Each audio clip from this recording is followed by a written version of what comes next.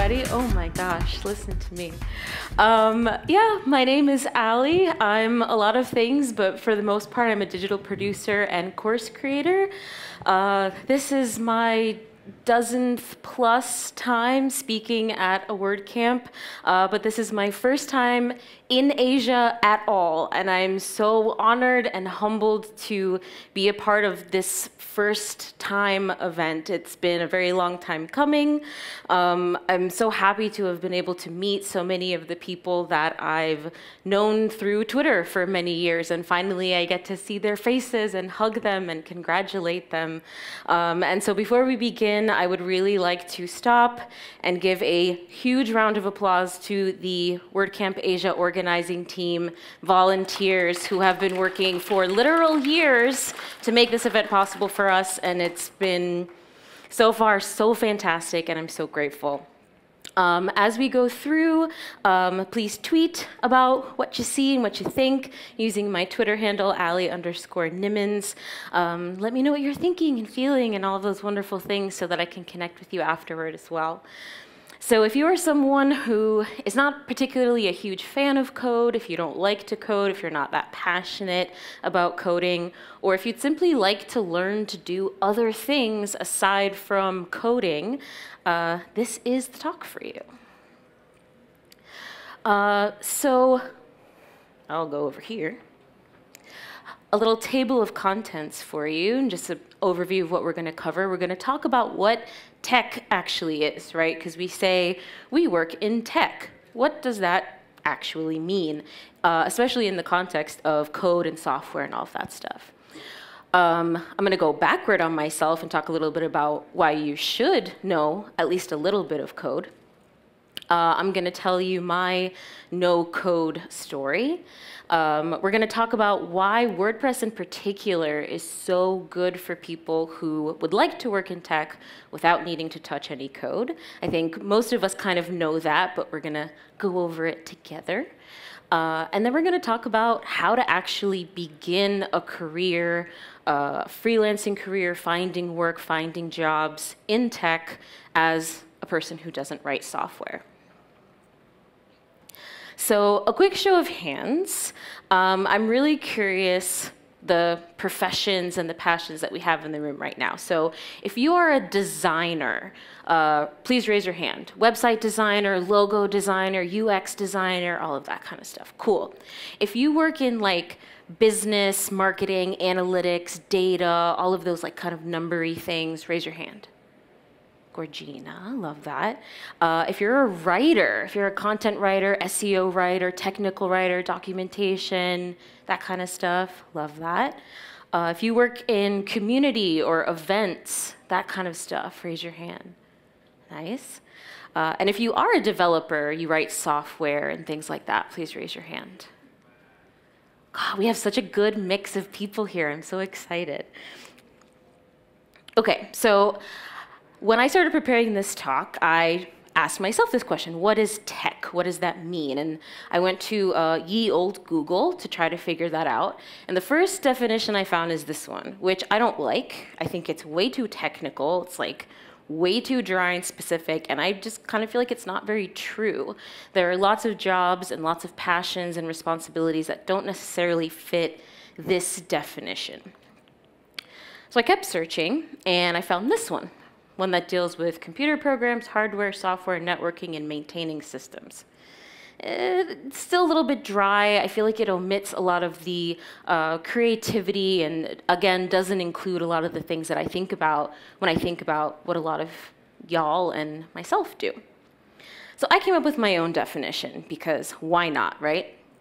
I've decided that to work in tech means that you do work that determines how computers and/or the internet affects our lives and affects our businesses, which I think way more covers the gambit of what we're all actually here to talk about, right? How we use WordPress, which is reliant upon the internet and our computers and our phones, how we use WordPress to affect how people run their lives, how people interact with information. And spoiler alert, that doesn't necessarily mean code. So, like I said, I'm going to kind of be a little bit of a hypocrite and talk about why it's important, I think, if you're working in tech, to at least know a little bit of code, even if it's not in your job description, right? Code, and when I'm talking about code here, I'm talking about the basics. HTML and CSS, I think, are important for even people who don't work in tech to know.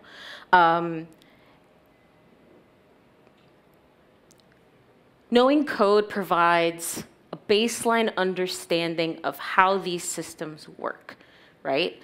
If you're a content manager and you're working in WordPress to publish things that other people have written, knowing a little bit of HTML, knowing a little bit of CSS, like my friend Laura said earlier, enough to be dangerous, gives you context. It allows you to kind of understand how things are working underneath the hood. I think learning any language, whether it's code or whether it's Spanish, Thai, German, knowing other languages encourages a different way of thinking. And I believe that a lot of people in this room are bilingual, right? There's a lot of people here who know English and another language. And I'm sure you are aware of the fact that when you switch languages, it changes a little bit of your perception. It changes a little bit of how you see the world, right? And I think knowing code changes a little bit of how you see the world. Code is great to help with troubleshooting, right? If you have a website and something's going a little bit funky, maybe you installed a theme, it's not doing exactly what you want, being able to go into that little CSS customizer and add a couple of little things to change how you want things to look is an extremely powerful thing. And it helps you to be a better teammate. It helps you to be able to speak and communicate more efficiently with the people on your team, in your companies that do code. And I think makes you a more valuable team member at the end of the day. So I think that since this is a persuasive essay that I'm writing here, it's good to include a real life example. So this is my story as somebody who works in tech full-time and doesn't write any code. So 2013 is about the time that I dropped out of theater school and decided I was going to become a web developer. So I decided to take this 180 turn and go from the performing arts into sitting in front of my laptop for 8 hours a day looking at bright lights. And I started learning how to code first out of library books, because at the time I didn't have a laptop. Eventually, I got enough money to buy my first laptop, and I would go to Starbucks, and I would use courses like Udemy and Code Academy, and Treehouse, and Lynda, and YouTube, and I would write code in my notebook, because having learned Spanish in high school, I was like, well, to learn like semantics and stuff, I need to like write it out to remember it, which in retrospect, I feel very silly that I ever did that, but that's how I started to try to learn. And I really didn't enjoy it. It wasn't very fun, but I wanted to build websites. And in my mind, that was the way you started, is you learned how to code. And after about a year of that, I got my first job as a junior web developer at an agency in Florida. And that's a picture of me helping my boss to start our very first podcast. So I've been a podcast person from day one. And I did a lot of different things in that job. And that job was actually where I got introduced to WordPress. That was the job I was working at when I met some of the people in this room, and I attended my first WordCamp. And I started to learn that I didn't actually need code because I had WordPress. And so about a year at that agency was not a fun place to work, so eventually I was like, I need to get out of here. I struck out on my own. Because I had WordPress, I could build websites for people, and I could sell those services. And at that agency, I learned about SEO, and I learned about maintenance, and I learned about hosting. And I learned enough about building those systems and processes without any code that I could start turning around and selling those services to other people. So I had to go onto the Wayback Machine and find a screenshot of my old website, and this is kind of the best that I could get. And I was like, oh man, I have this old weird headshot that I took and everything. But I started my own business, and I was able to make my own money on my own terms. And it was the confidence of starting this business that allowed me to feel like I could apply to speak at a WordCamp, which I did about a year later.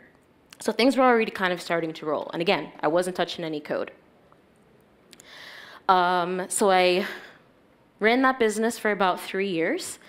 And eventually I was like, I'm getting really burned out. I'm not making a whole lot of money. I miss working with people and being on a team. And I actually met Michelle Frechette, who I'm seeing nods, a lot of you know.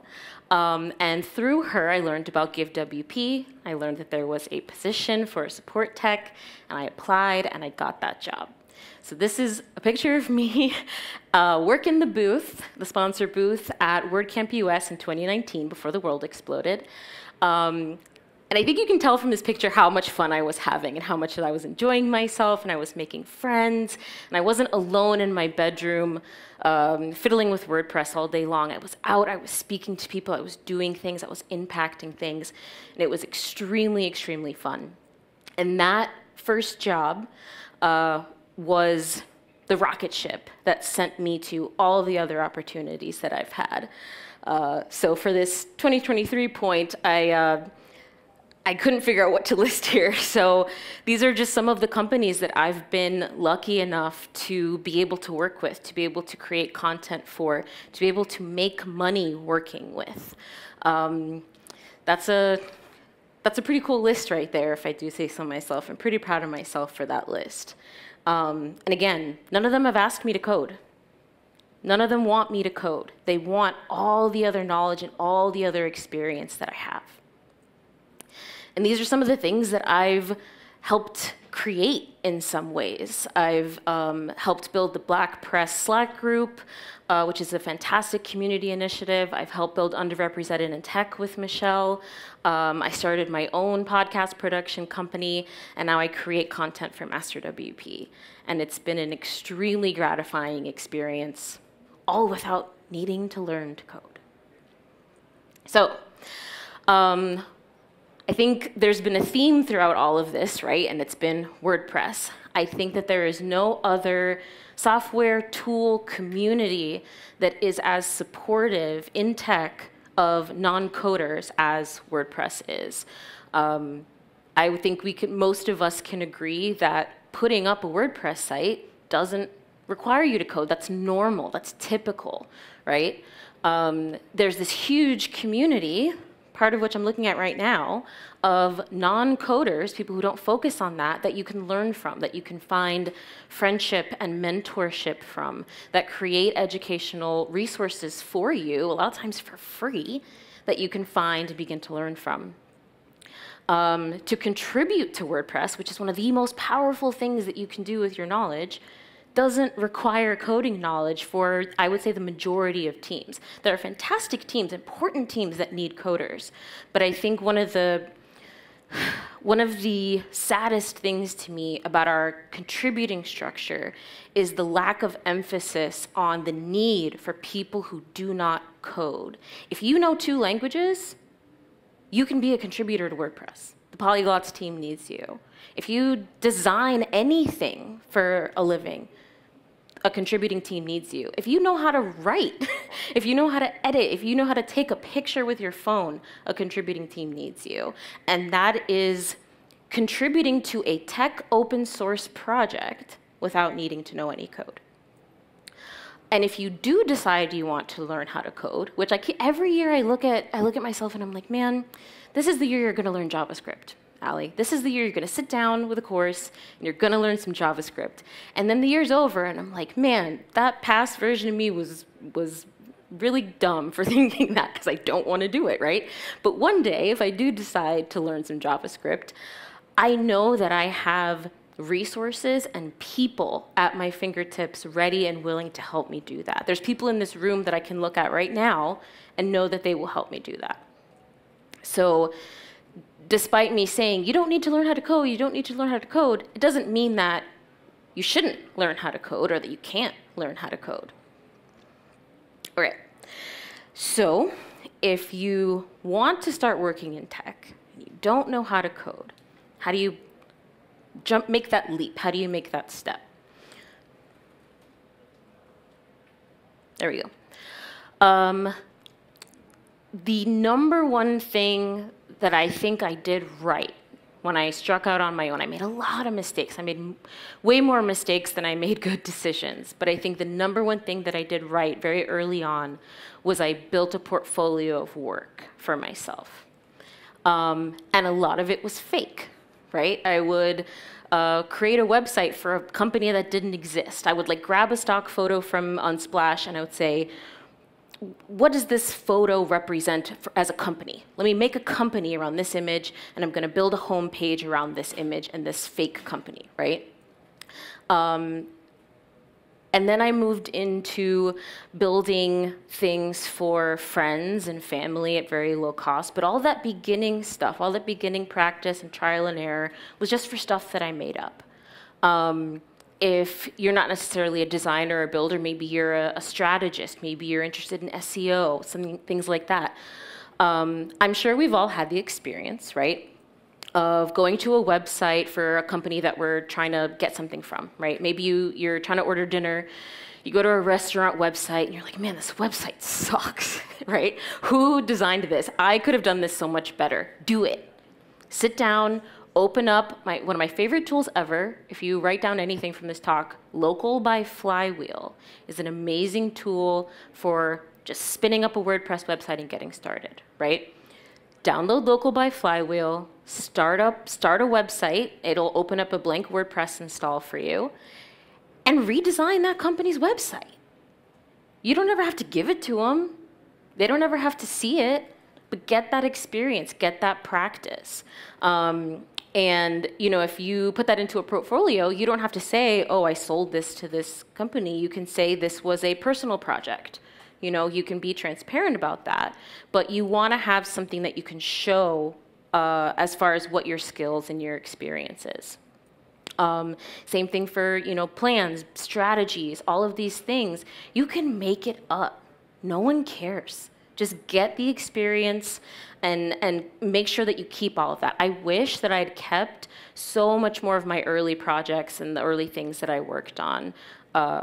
Because especially if you're working on these things and you're thinking, well, maybe I'm not doing a very good job, or I'm not really happy with this. Future you in 5 years, is going to love being able to look back and say, I'm so much better now than I was before. Look at all the progress I made. That's a huge, huge, huge confidence booster. And start creating content about the things that you know and about the things that you're learning. One of the things that I always recommend is starting a blog, right? Most of us here know how to do that, thankfully. Start a blog and document the things that you're learning. So if you sat down and said, okay, I want to learn how to use Figma for my logo designs, write a blog post about that. About how you learned it, what you struggled with, and document all of that progress. Start a podcast, start a newsletter, put content out there.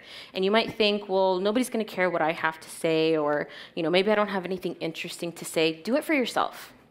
Do it for yourself. Do it for yourself in 5 years. There are tons and tons of job boards out there, particularly WordPress ones, that are looking for non-coders. Post Status, I've heard mentioned a couple of times today, is a fantastic place. It's a Slack channel, as well as other things, websites. And there's tons of people to connect with there who are hiring and looking for you. WP Career Pages is basically just a long list of WordPress companies. And you click one, and it'll send you to their careers page. So you can just tab click, open up all those career pages and tabs, and apply to all the jobs that you can find right there and then. Jobs.wordpress.net is similar, but kind of opposite, where you can filter by the skill or the profession. So if you're a designer, there's a design tab that you can click on, and it'll open up all the WordPress companies that are looking for WordPress designers and so on.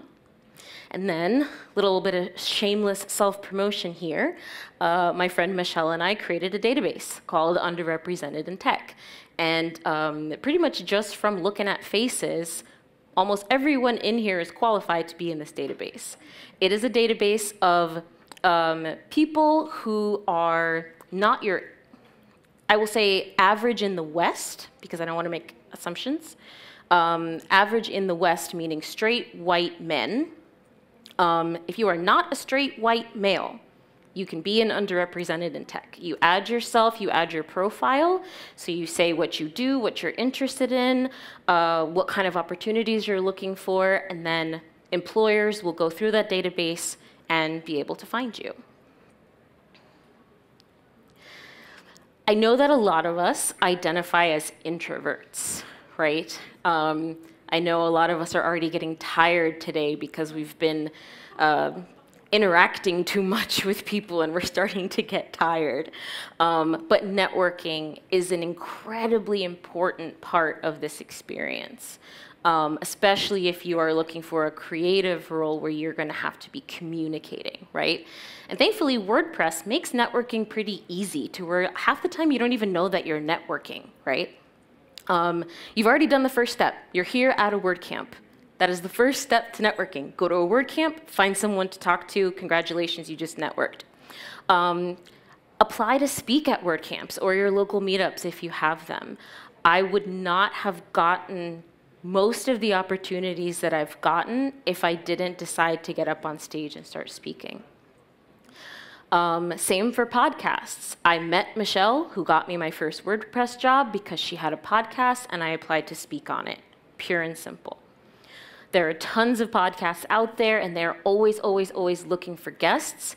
And a lot of the American or North American ones are desperate for guests from other parts of the world because they're stories that we don't hear on that side of the world. So you are hot commodities. Attend other tech conferences that are not about WordPress. Please. I wish more WordPressers would go to conferences that are not specific to WordPress because there's so much else to learn and there's so many other perspectives to get. For better or for worse, the WordPress community is on Twitter and will be for the foreseeable future until Twitter actually explodes. So if you don't have a Twitter account, set one up today. And if you have one that you don't really use, try to be on it a little bit more frequently. That's where a lot of the conversations are, and a lot of people are posting about these kinds of jobs and opportunities on Twitter. And find one of these Slack channels to join, either Post Status or Black Press. These are places where people come together and talk about a lot of these opportunities and where you can find mentorship in the kinds of roles that you're looking for. All right.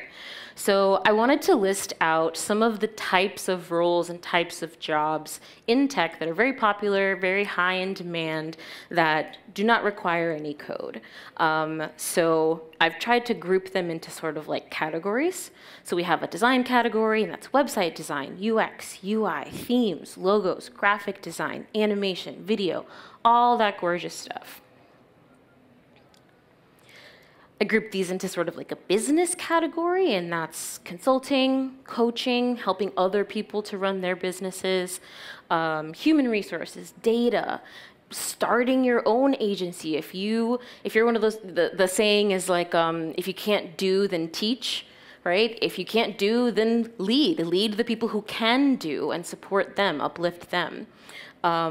Or working in things like e-commerce. So these are all great for if you are passionate about leadership, if you're passionate about numbers, data, people. These are all very powerful. And there are tons of certifications, courses, workshops online where you can learn to do things like this. So if you are a communication person, if you are a salesperson, if you are a storyteller, marketing is probably a very good area for you. There's a lot to do with strategy. There's a lot to do with advertising.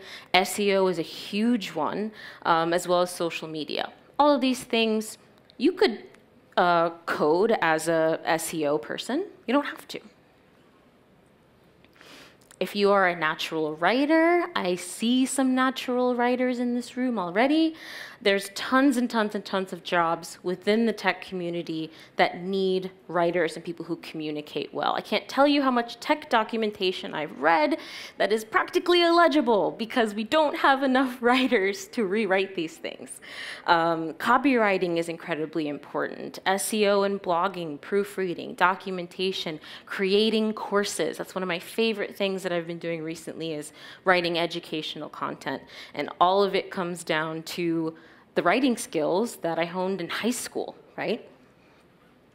And if this is something that interests you, just start doing it.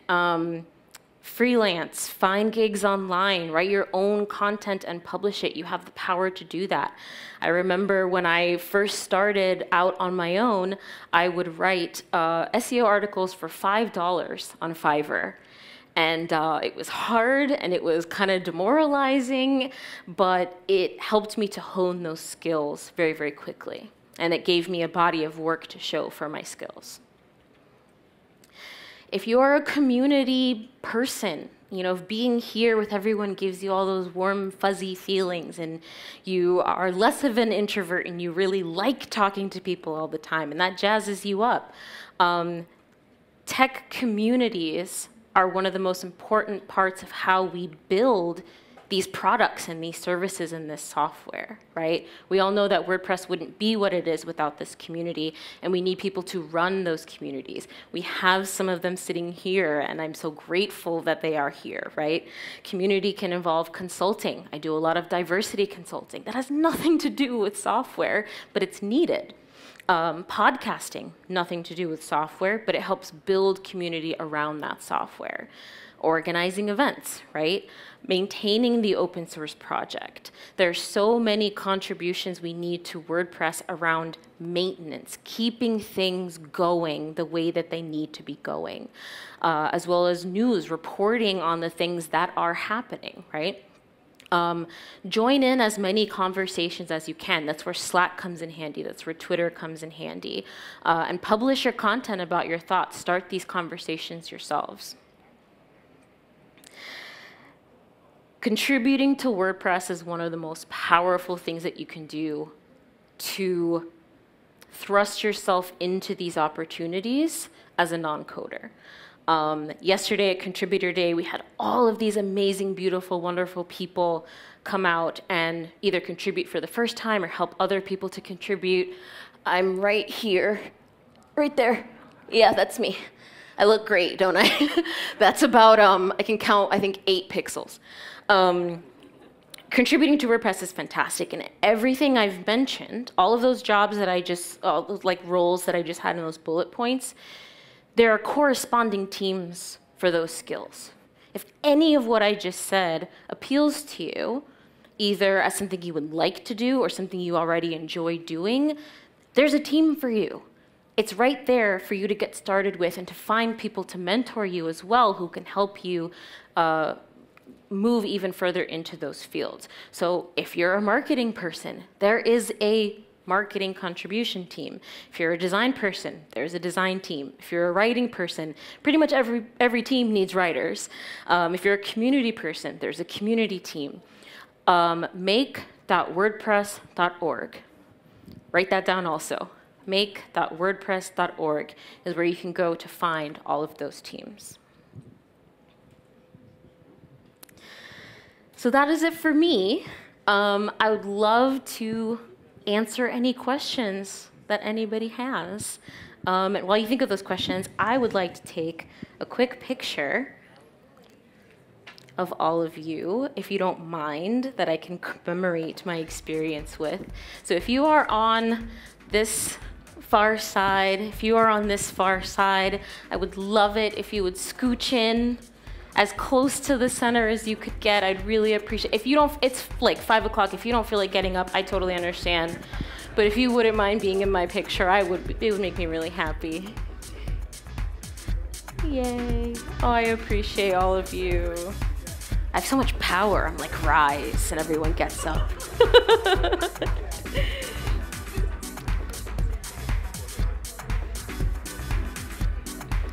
And I will take a picture of the picture, and I'll tweet it for all of you to be able to see and share, okay?